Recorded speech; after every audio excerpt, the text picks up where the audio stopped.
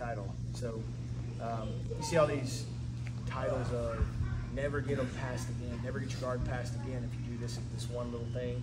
You can do all of them and it won't necessarily translate. You have to do everything all at once to become proficient at it. I don't care if they say just stay turned onto your side or stay down the middle. You'll never get your guard passed again. That's not true. The next concept that we have to understand here is we have dual framing concept. Okay, we have two sets of frames. We have our legs as a set of frames and we have our hands as a set of frames. Now looking around the room and watching most of y'all, you're using one very effectively and then you're not using your second effectively. So for instance, this Toriando throw by, as soon as he turns and cuts this angle, okay, he's cut an angle around to my head. Well, what's happening is y'all are kind of playing right here and I see your hands do this. And this one is, you're keeping your legs locked down here, and as he starts to move around the head, your hands drop lower. And I'm like, okay, and then you push out. And then you start to work in. Your frames are coming in last second at best. You have two sets of frames, dual framing, okay? You have your lower set of frames, and then you have your upper set of frames.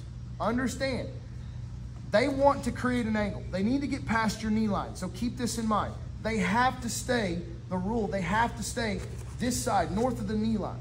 Can't let them come this way. You want to keep them north of this knee line this way by my feet, all right? So the first grip they're allowed, or that they're going to take, rather, and we have the opportunity, we'll work on grip breaking and setting guard and all that later, but they're going to get this grip, all right? So once he gets this grip and he starts to cut that angle, you have two sets of frames that have to operate independently. What is this hand doing right now? Floating. Is he attacking this side? Not really. He's on this side. The most dangerous threat at the moment is on this side. I've beat this frame. If he starts to circle around to my head, I've got to frame up even more and push off. So my frames are what are going to save me. I have to constantly be framing against this guy.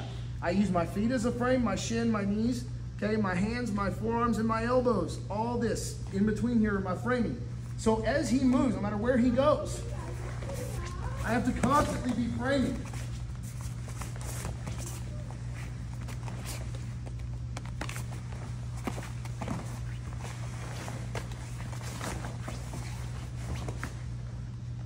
Okay? Constant frames. Now we're going to active frame. Okay? So your partner is going to do this same drill. Throw bys, pulls.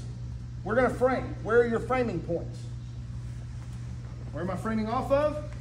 Okay?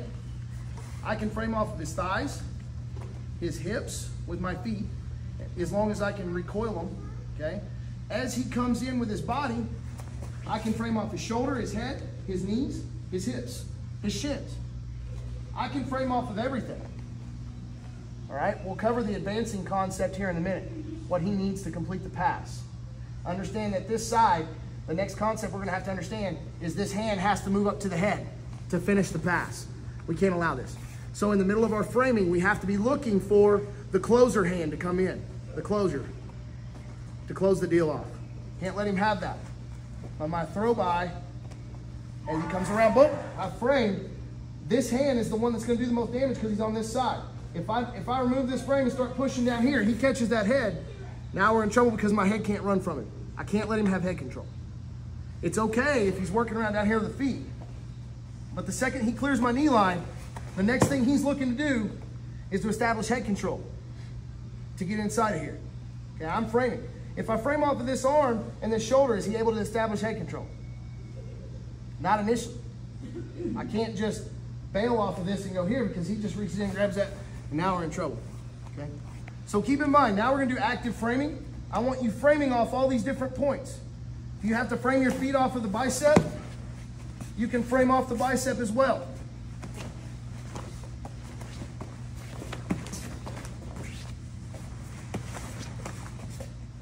Grips, grips, grips. Now, what's the dangerous point about guard passing? The thing we have to understand is guard players, if they don't have a grip, they can't do anything, okay? Grip fighting, especially in the gi, is so underrated, which is one of the reasons why we have focused heavily on the grip sequences. You can take a jiu-jitsu player that's not necessarily at a technical, ultra high level technical level against the person he's against, say he's competing at somebody that's quite a bit higher than him, if he focuses on his grips and really dominates the grip game, it's still going to be very difficult for that higher level player to do a lot. Okay, so grips is a big thing. And you take the guys that have been, you can always tell who's been taught grip sequencing and grip dominance from a white belt versus somebody who, say, is just taught individual techniques along the way. There's many different teaching styles, okay? But when it comes to guard play and passing, that's really the battleground. That's ground zero right there, is who's winning the grip game. So we talked a little bit about grips. And what are the acceptable grips? There's really, frankly, as a passer, there's no acceptable grips. But what are the hardest grips to defend? Let's look at that. Hardest grips to defend is going to be this. Because when we get into a laid-back position, this is the first thing that becomes available to him. Okay? So what do we not want to allow him to do? We're going to be doing a little bit more discussion here than technique. There's a couple things that we don't want to let him do.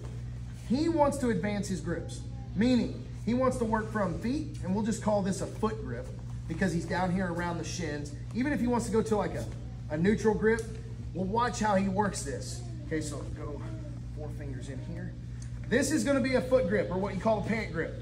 These are really good for your leg drags where they start trying to pull a leg across, okay, and pin that. Now he's working up above to the knee line. His whole goal is to advance his passing sequence from the feet to the knee, to the hips, to the chest. This is where he's trying to get. So in order to do that, he has to beat the feet, he's got to beat the knees, he's got to get control of the hips, and he's got to get down and get belly to belly. We can't allow the belly to belly connection. There's going to be many times where he gets around your legs in guard play. Many times he's going to get around your legs.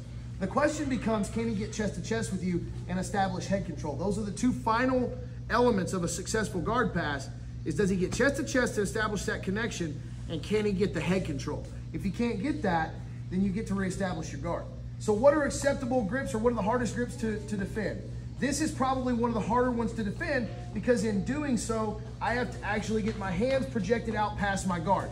Now that's a good thing, but many people can't stay like this for a long period of time.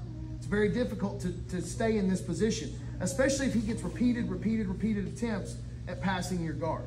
Okay, so what we want to do here is we want to catch the grips on the advance. If we can't break this, say we've got dual grips and I can't break these, I know there's limited things that I can do here aside from maybe putting foot in biceps or going with like a leg lasso type thing here.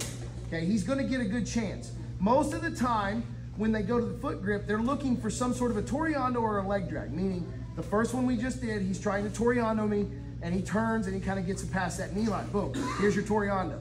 Or he's looking for a leg drag. He's going to try to pull one leg across, and he's going to get in there and close that distance. Now he wants to establish that chest to chest, get head control, and he passes the knee. So what we can't allow is that grip sequence to advance to the knee. The knee line is going to be like your first big major battle that you're going to fight. So if he starts at the foot, we've got good control here. We feel pretty good. We're working all right. We're tight. He's not really been super effective. If at some point in time, he advances that grip to the knee line. Okay, switch me and I'll show you. That's where he becomes an ultra effective passer, when he can get to this knee line. What I mean is this hand or this hand cupping the knee. Okay, we cannot allow this under any circumstance. This has got to be a big focus, especially here. We're a knee drag or a leg drag school. We teach the leg drag from start. Okay, we're looking to establish this position here, get in close, and then lock us up and pass with the leg drag. We don't want this.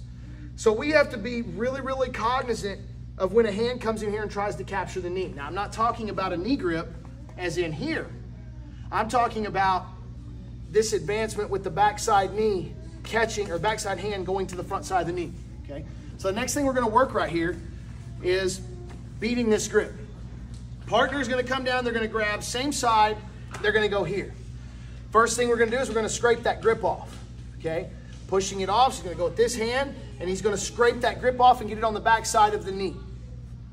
Okay, then we're going to go same side here, we're going to catch. This grip is going to get scraped off. We cannot allow that grip to go here, because what follows is the second that's here is if we get hit here.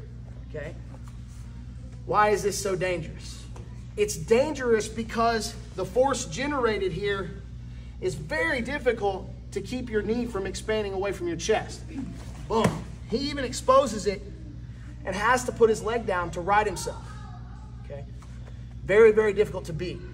This is probably one of the biggest threats to your guard that you're going to see. Okay? Is guys that get super close. Just talking about the knee line right now. So your partner's going to play here. Same side, same side. They're going to grab. We're going to scoop that hand off immediately. Okay? Get it back down to the shin. Start fishing our feet back on inside. All right? Now,